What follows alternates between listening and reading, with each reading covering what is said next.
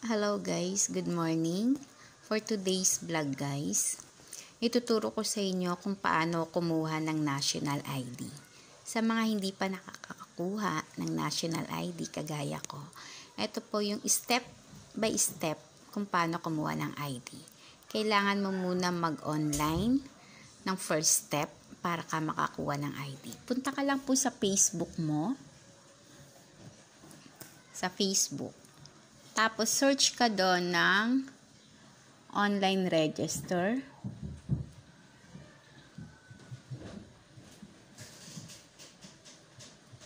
National ID online registration.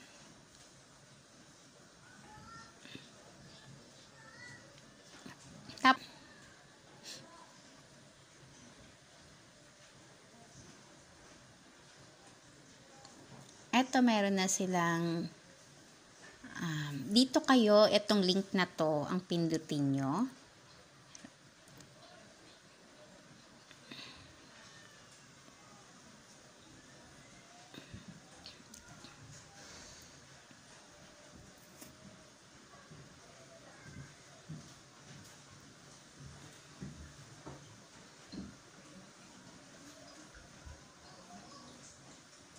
Yan. Ayan guys. Lalabas na yung welcome to the pilot launch of the Philippines online step 1 registration. Tapos magpo-proceed ka na kasi ito yung gagawin sa step 1 mo pag online.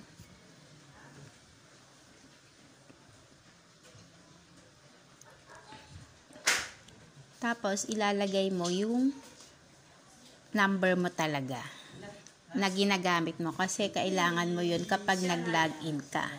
Kailangan mo ng number mo talaga.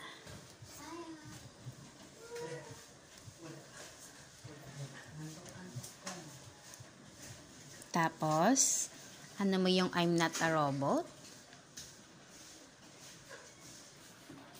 Tapos, send OOTP.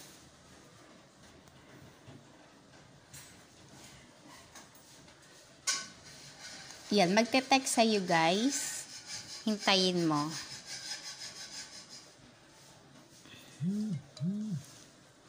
Ayun na guys. Tatakpan ko muna. So, ilalagay ko na dito yung nag-text sa akin ng number. Kaya na guys, nag-verify na ako. Kung ano yung itinext sa number nyo, ayun yung ilalagay nyo dito. So, kailangan mo munang basahin yung Step 1 Online Registration.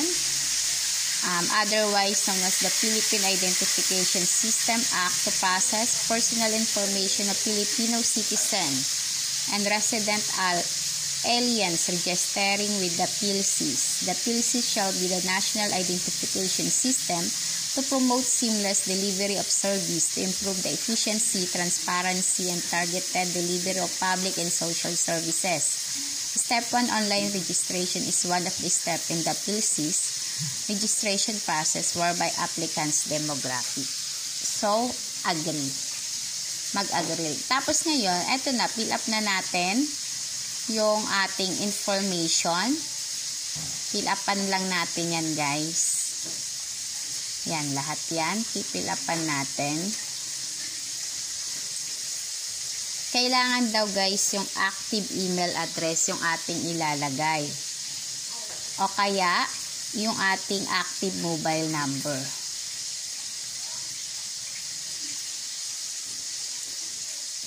Guys, may note pa dito ha. Ayan guys, may note ha.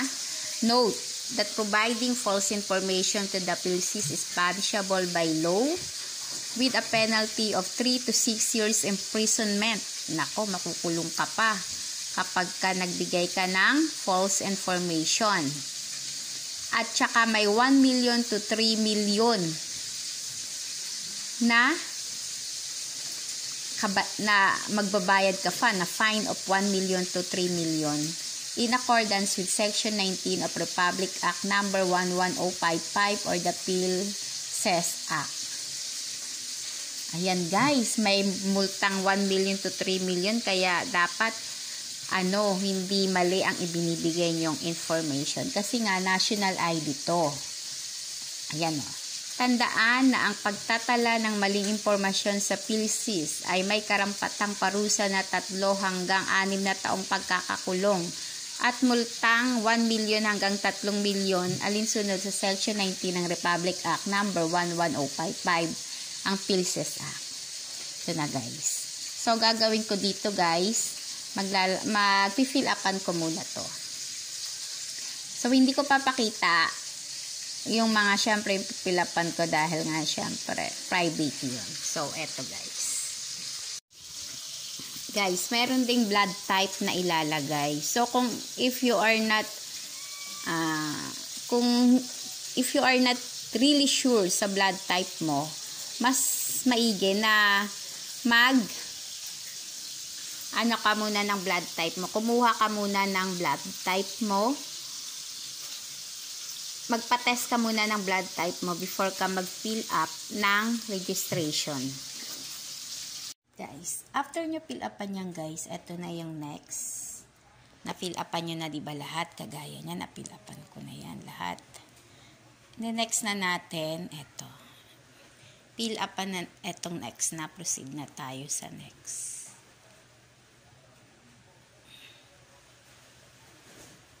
Tapos, ayan na, lalabas na yung pinilapan natin, di ba? Ano mo na tong I have duly reviewed the entries in this preview page and declare that the information above is true, complete, and correct to the biggest of my knowledge. Then, ayan na, I have duly reviewed the entries in this previous page and declare that the information above is true, complete, and correct to the best of my knowledge. Yes, agree mo na yan. Tapos continue. Minors below 18 years old are required to be accompanied by a parent or guardian during step 2 registration. Pwede pala guys mga bata, 18 years old below, pwede na silang kumuha ng national ID, basta sasabahan lang sila sa step 2. Yes, next. Okay, allow. Register Philippine Gov, which wants you to use your device location, allow. Ganyan.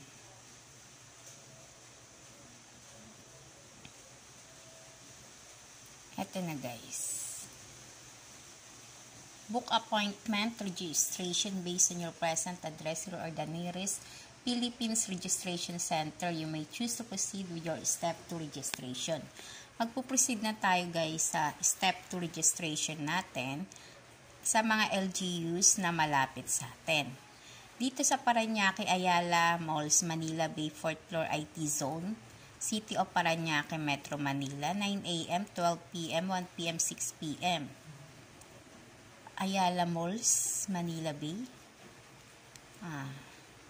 Meron din naman tayo dito sa SM City BF. Ito na lang, mas malapit sa akin. Philippine City of Parañaque, SM City BF, Cinema Lobby, 2nd level, near Vikings, BF, City of Parañaque, Metro Manila. So eto sa akin. So, ang i-choose ko etong SM City BF kasi mas malapit lang ako. Pag Parañaque kayo guys, dalawa ang choices nyo. Dito sa Ayala Malls, Manila Bay o kaya sa SM BF. So, dito ako pinakamalapit sa akin. Ito yung kukunin ko. Meron silang 9 a.m., 12, 1 p.m. at saka 6 p.m. So, 6 p.m. siguro ako. Kasi nga, pwede pa akong pumasok. So, choose schedule.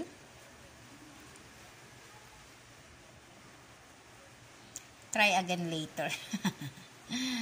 Allow.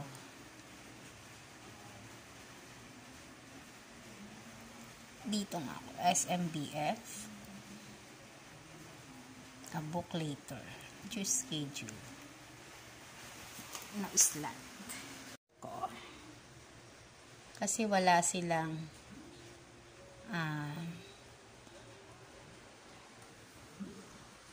guys, dahil sa wala namang sa SMBF available slot. So, nag-Ayala na lang ako. Ay, sa Manila Bay na lang ako. Ayala Malls, Manila Bay. Ng 5 to 6. That is August 23. Ano ba to? August 28. Saturday. August 28, Saturday. So, confirm ko na.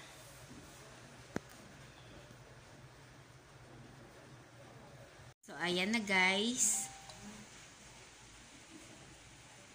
Kung you have successfully registered to the online registration. So, yan na. So, yan na guys. Meron na. Paalala, kunan ng larawan iyong appointment, reference number at QR code upang maipresenta sa step 2 registration. Ito guys, meron sila rito what to bring during step 2 registration. Etong appointment reference number, yung ARN mo kanina. Appointment slip, original copy of supporting documents, basic personal protective equipment like face mask, face shield, and alcohol or sanitizer, tsaka on ball pen. Etong Tagalog yung anong dadalhin sa step 2 registration. So, siguro naman naintindihan natin, di ba? Ano daw yung mga dapat tandaan para sa step 2 registration? Pumunta sa registration center sa nakatakdang araw at oras lamang ng iyong appointment. Ang walk-in o late registrar ay maaaring hindi na mapaunlakan pa upang mabawasan ang mga banta sa kalusugan at kaligtasan. Regular na tignan ang iyong email o mobile number na ibinigay para sa mga balita ukol sa status ng iyong PhilSes registration.